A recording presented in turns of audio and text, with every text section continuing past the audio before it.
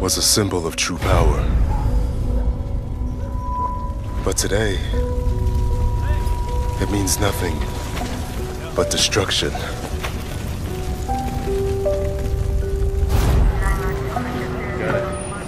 And all those who used to protect us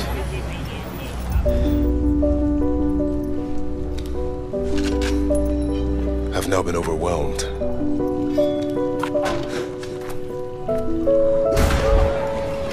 But that was yesterday. Before we decided that our playgrounds will now become our battlefields. Agents of the Strategic Homeland Division are highly trained, self-supported tactical agents, hidden amongst society. They are trained to restore order and to ensure the continuity of government in case of a catastrophic emergency. But where do they come from?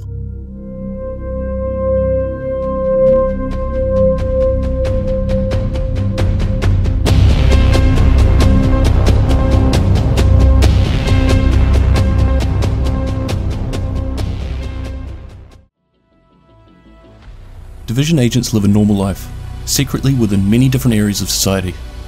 They continue to live ordinary lives until the moment that they are activated. The Division shouldn't be compared to an elite military unit in the traditional sense. Where military units are trained for specific tasks and missions, the Division are a civilian agency whose members lay dormant until Directive 51 is activated. Anyone who's been following me for a little while might remember some of the Lost Agent videos I released. These videos took us through a number of the missing agents and the intel we found in New York City. Some of these included Tanisha Carter, a 33-year-old flight controller from Philadelphia; Joe Chavez, a war zone cameraman; and Michael Trudeau, who was a child prodigy turned professional poker player. Understandably, the most common question I kept getting asked was, how are Division agents chosen? A lot seem to have the obvious background in the military or law enforcement, but there are others that seem to have no combat or emergency experience whatsoever.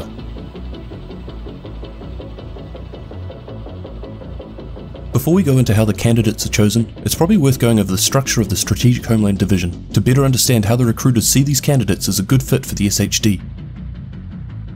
Officially, according to the US federal government, the Strategic Homeland Division is formally listed as part of the Department of Homeland Security.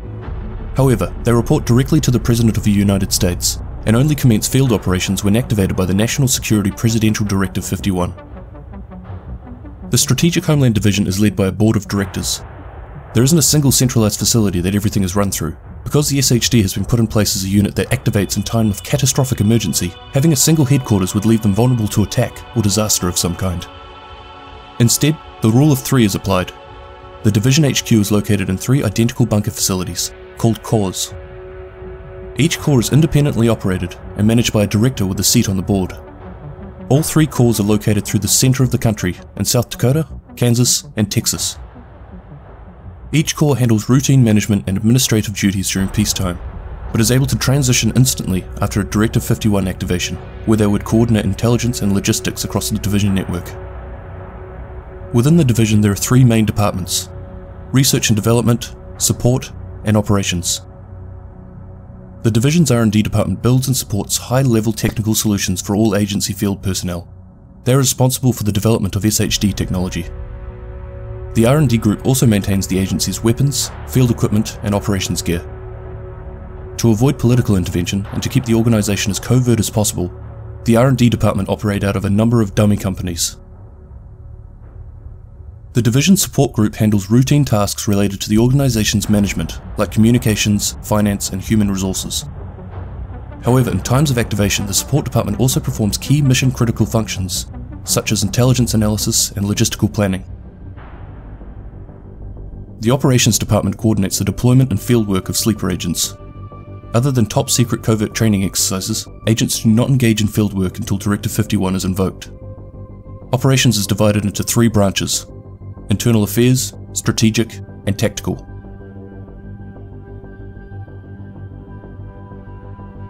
The ideal Division agent is loyal, able, versatile, and fit. Quick thinking and the ability to make tough decisions when needed, and adept problem-solving skills are just some of what the agency is looking for when recruiting a new agent.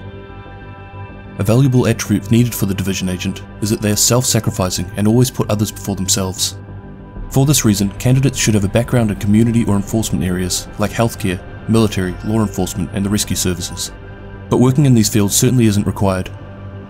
Agents of the division are required to be able to execute a wide range of tasks. They must be creative, versatile, independent, and capable of operating outside the standard rules of engagement. And because of this, the Strategic Homeland Division seeks agents who come from a number of different areas in society. As long as they're strong in the attributes stated above, having the diversity of skills within each cell of agents only adds to the overall effectiveness of the group. As hidden agents among society, they are often activated with very little knowledge of what's happening behind the scenes. They are free to determine their mission priorities, and are only bound by their oath of service and only regulated by the Internal Affairs branch of the Division's Operation Group. Once activated and then deployed, a Division agent outranks all other tactical units in the field. This authority allows agents to bypass laws, regulations, and jurisdictional boundaries as needed. They can freely organize local assets, whether it be civilian or military, to help address local needs. The Division recruiters are granted access to a vast database of restricted information on civilians collected by the United States intelligence community. This access allows them to pick from a huge pool of prospective agents, by filtering them through based on the positions and requirements put in place. Candidates are drawn from all aspects of society, and are not limited to a specific skill set or profession. Once a candidate has been targeted, a highly classified vetting process begins. Internal Affairs does a background check, including comprehensive financial and medical, work history, and extensive surveillance of social media networks. If the candidate makes it through the first line of vetting, an experienced division agent makes contact to organize an interview. If the candidate shows keen interest in national service and understands the need for absolute secrecy, they are then moved on to a rigorous round of assessments. For candidates that make it this far, there is a number of tests they are put through.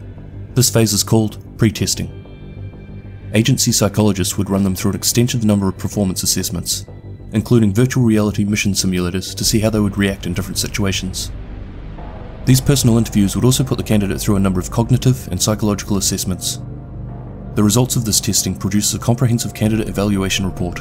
The report then scores the candidate in each of the following fields: loyalty, mental resilience, judgment and decision making, field leadership, adaptability, problem solving and the ability to improvise, technical skills and aptitude, commitment to peak physical fitness, immune system health, raw survival instincts.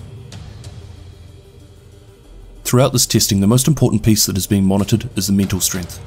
These agents are potentially being placed in a situation where they're being pushed to their absolute limits mentally. Survival and crisis management is a mind game. They need to be able to handle it.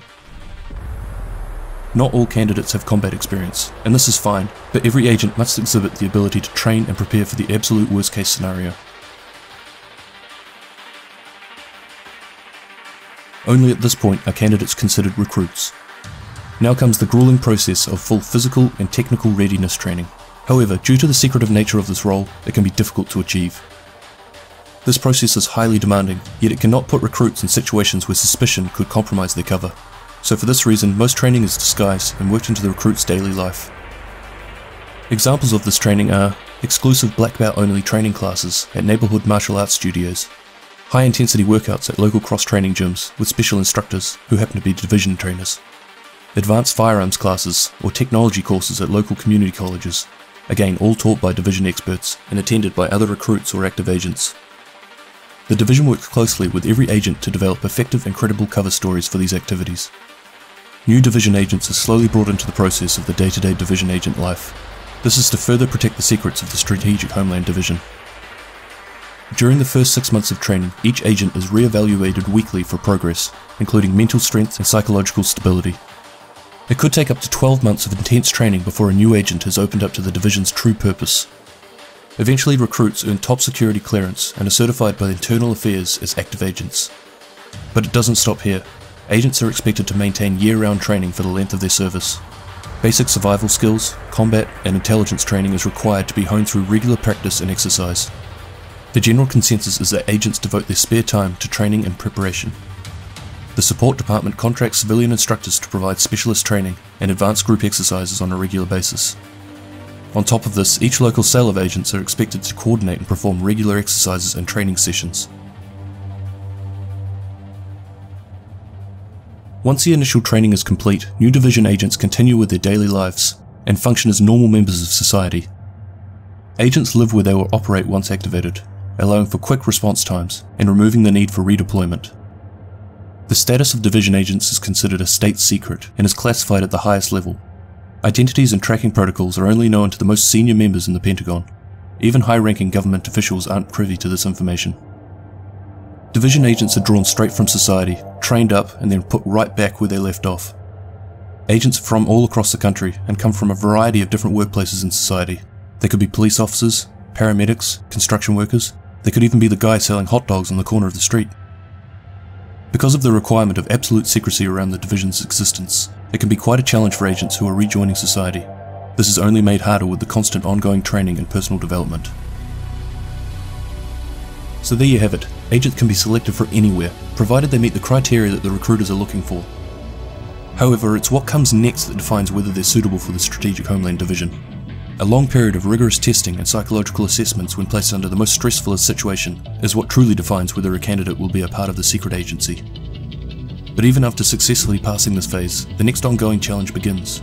Friends, loved ones, no one can know of the existence of the SHD and their place as an agent within it. With the requirement of ongoing training and development, the agent is expected to essentially run a second life in secrecy. So what do you think? If you were approached, would you go through with it? Thanks for watching guys, I really appreciate your viewership. I hope you've enjoyed the video and I'll catch you in the next one.